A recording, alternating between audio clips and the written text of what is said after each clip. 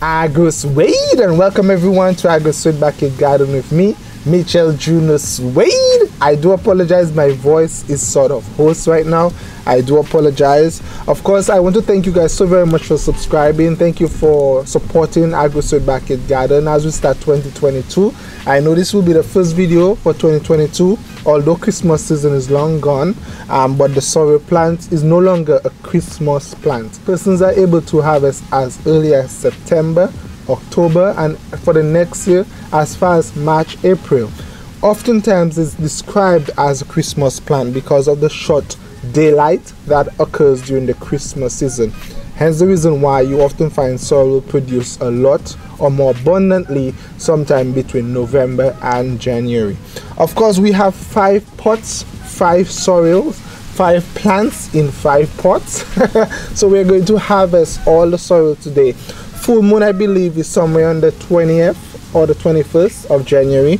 So I'm also going to show you what I'm going to do to hopefully cause the plant to send out new branches to produce again before the end of the season, sometime in February, March.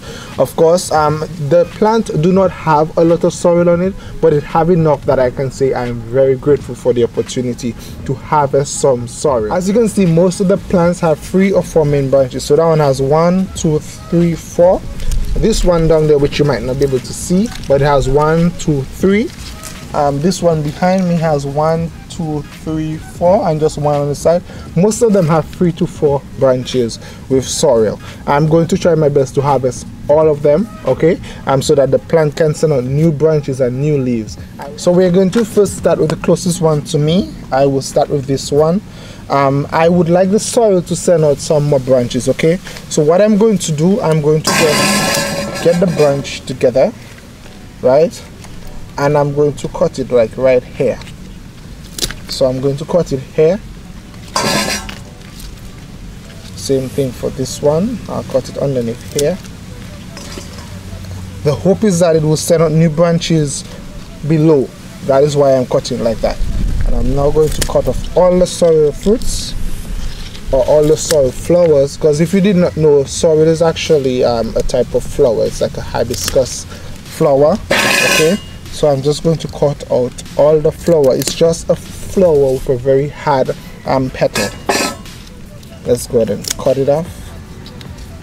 Yes, I know sorrel usually send out an actual flower, but in reality the sorrel plant is part of the hibiscus. Okay, so this is the height I'm going to leave the sorrel plant.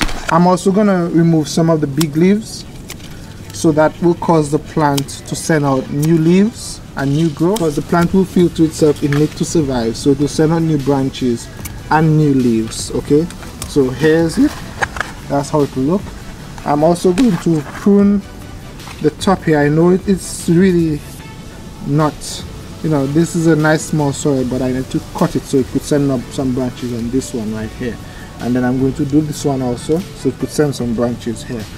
Gonna remove that center one here and this one at the bottom here.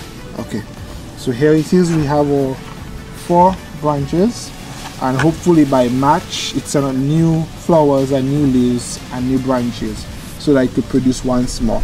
As someone asked me before, should they go ahead and prune the plant after they harvest, and I told them yes, you need to prune the plant after you harvest so that the plant can send out new branches and new growth. Okay, you need to do that. It is very important that you do that. That is how you get more sorrel from one plant. Ensure that you prune and try your best to have them all at one height, so that when it sends out new leaves, it all comes off nice and bushy and not out of hand. Okay, so I'm just gonna cut the top here. I don't think I need this one. Should I leave it? I'll leave this one, but I'll cut the top. I'm gonna harvest this sorrel right here, and I will leave this sorrel. This one I will leave it because it still has not sent out an actual flower, so it basically has not bloomed as yet. I'm going to cut off the leaves, right, so that the plant can start to send out some new leaves and new branches. I'm gonna leave this one. This one looks healthy. This leaf here looks nice and healthy, so I'll leave it. Okay, so here it is with another plant. Okay, put this one up here. Ooh, this one looks huge. This one looks like a good bit on there.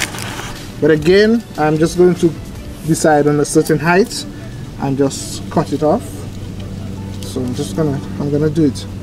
Try also your best to cut the branch where you see like the most successful chance of a branch coming off.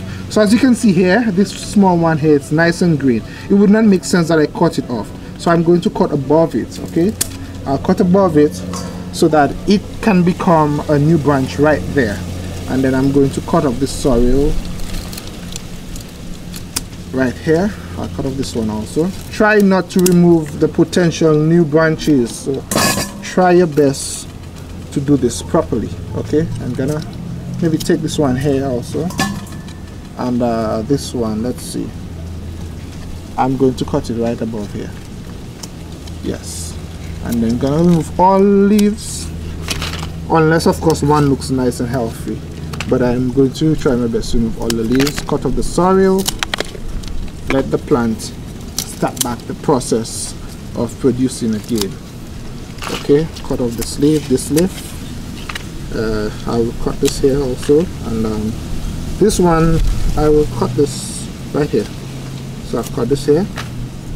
So here we have it, and then remove all of those sorrel. This one looks like it has not actually bloomed as yet.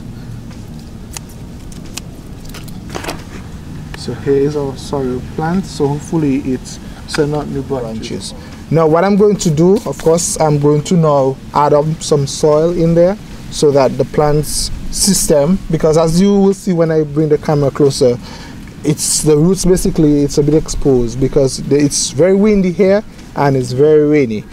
So I'm going to actually add some soil to it to support the base of the sorrel plant. Okay guys, so here's the situation I was explaining to you.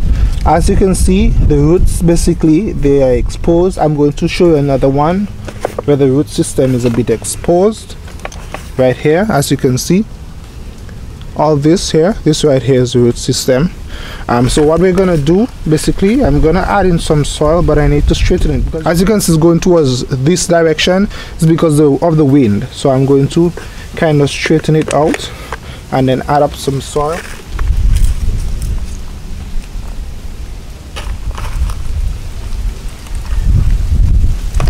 Now this is a mixture of cow manure, potted soil and compost material. Okay, so just gonna kind of give it a push towards that direction right there.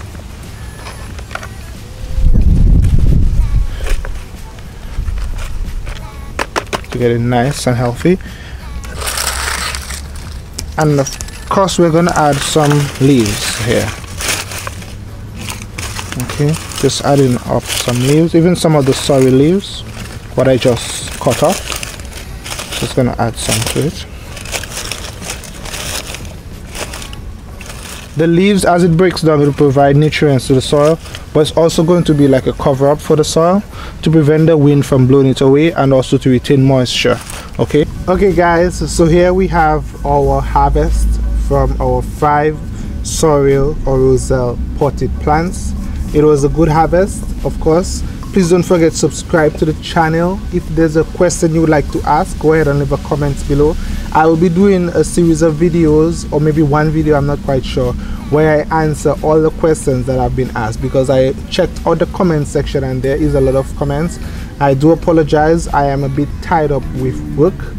So that's the reason why oftentimes I'm not able to type a lengthy reply. So what I'm going to try to do is just do like a recording as I'm reading the questions, and as I'm reading the question I will answer verbally to you and explain even better. Thank you so very much for subscribing. Don't forget to like the video and share it. If there's a plant or something that you would like me to plant, leave a comment. I will try my best to go ahead and plant it for you once I have the seed or seedling available. Okay, thank you so very much, and Agrosuede is out.